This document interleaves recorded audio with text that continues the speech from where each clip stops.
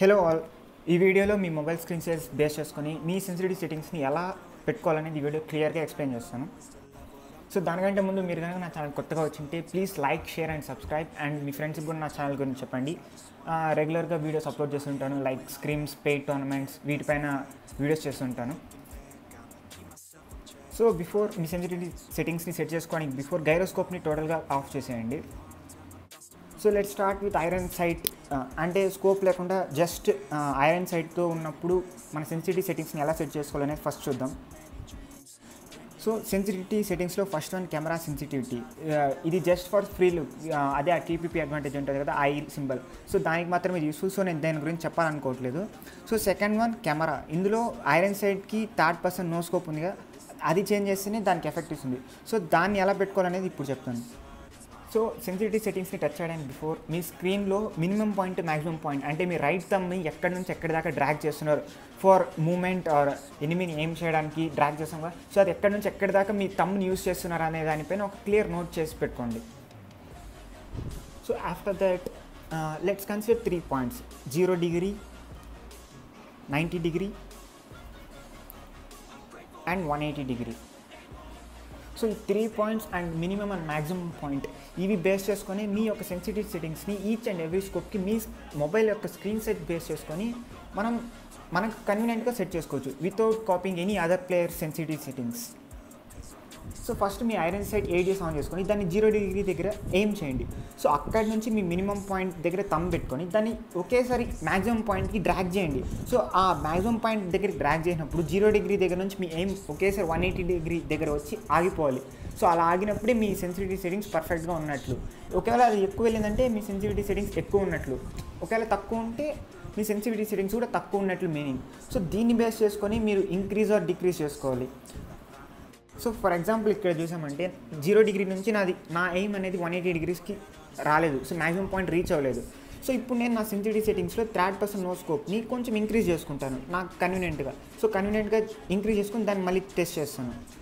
So ఇలా each and every time అది 180 degrees కంటే ఎక్కువ వెళ్తుంటే దాన్ని తగ్గించుకోవడం, అలా టెస్ట్ చేస్తూ మీరు మీకు తగినట్లు మీ స్క్రీన్ సైజ్కి మీ థంబ్ ఎక్కడి నుంచి ఎక్కడి వరకు యూస్ చేస్తున్నారో దాన్ని బేస్ చేసుకొని మీరు క్లియర్గా పెట్టుకోవచ్చు. సో ఈ 180 డిగ్రీస్ ఎందుకంటే మనం ఫార్వర్డ్ వెళ్తున్నప్పుడు మనం ముందర ఎనిమి వచ్చాడంటే విచ్ ఇస్ 0 డిగ్రీ. సో అక్కడ మనం షూట్ చేసేది ఈజీగా ఏం చేసి. సో అదే మన వెనకాల 180 డిగ్రీస్లో వచ్చేసాడు అనుకో, మనం అప్పుడు ఒక్క ఫ్లిక్తోనే మనం total 3 వేయగలం. So which is equals to the perfect settings. So similarly next red dot. So red dot కూడా సేమ్ ఇలాగే రెడ్ డాట్ ఎక్విప్ చేసుకొని దాన్ని 0 డిగ్రీ దగ్గర పెట్టి దాన్ని ఒక ఫ్లిక్తో 180 డిగ్రీస్ టర్న్ చేయండి. అది ఎక్కువ వెళ్ళిపోతే దాన్ని డిగ్రీస్ చేయండి. సో సిమిలర్లీ తక్కువ ఉంటే దాన్ని కొంచెం ఇంక్రీజ్ చేసుకొని టెస్ట్ చేసుకొని మీకు తగినట్లు సెట్ చేసుకోండి. Simple. So next scope 2x. So 2x కూడా నేనైతే రెడ్ డాట్కి ఎంత పెట్టానో దాన్నే జస్ట్ కాపీ చేశాను. సో మీకు కావాలనుకుంటే 2x ఎక్విప్ చేసుకొని, నేనైతే 2x ఎక్కువ వాడాను కాబట్టి నేను జస్ట్ కాపీ చేశాను రెడ్ డాట్ది. సో మీరు వాడేట్లుగా ఉంటే దాన్ని మీరు సెన్సిటివ్ సెట్టింగ్స్లో 2x ఎక్విప్ చేసి each and every time drag చేసి టెస్ట్ చేసుకొని మీకు తగినట్లు పెట్టుకోవచ్చు. సో నెక్స్ట్ 3x అండ్ 4xకి ఒకేసారి చెప్పేస్తాను. సో ఎందుకంటే 2 స్కోప్స్ మనం సిమిలర్గా ఉంటాయి, ప్లస్ సిమిలర్గా యూస్ చేస్తాం for long range spray. So long range spray వాడతాం కాబట్టి ఇవి రెండింటికి ఒకే సెట్టింగ్స్ సరిపోతుంది. సో లాంగ్ రేంజ్కి మనం 0 డిగ్రీస్ నుంచి 180 డిగ్రీస్కి టర్న్ అవ్వాల్సిన అవసరం లేదు, ఎందుకంటే ఆ స్కోప్ని మనం అలా వాడాం కాబట్టి. సో 0 డిగ్రీస్ నుంచి 90 డిగ్రీస్కి ముందే చెప్పాక 3 points: 0 degree, 90 degree and 180 degree. So 0 degree నుంచి 90 డిగ్రీస్కి టర్న్ అయితేనే మీ మినిమం పాయింట్ నుంచి మ్యాక్సిమం పాయింట్కి డ్రాగ్ చేసినప్పుడు 0 to 90 వస్తే అదే మోర్ దెన్ ఎనఫ్ ఈ 3x అండ్ 4xకి.